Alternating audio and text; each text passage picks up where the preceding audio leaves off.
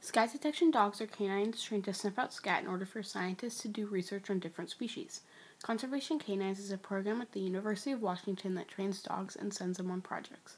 The projects are around the world to find scat and bring it back to the lab to perform research and learn information such as behavior, population, individuality, what animals eaten, hormones, and where they've traveled to. The majority of the research is on conservation of wildlife.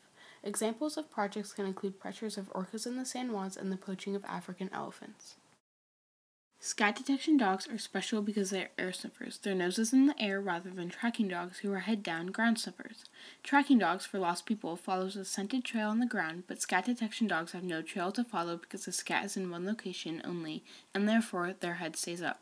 Scat detection dogs also have a very unique personality. They are crazy for their ball, which allows them to have an award after finding scat, and it motivates them to keep working.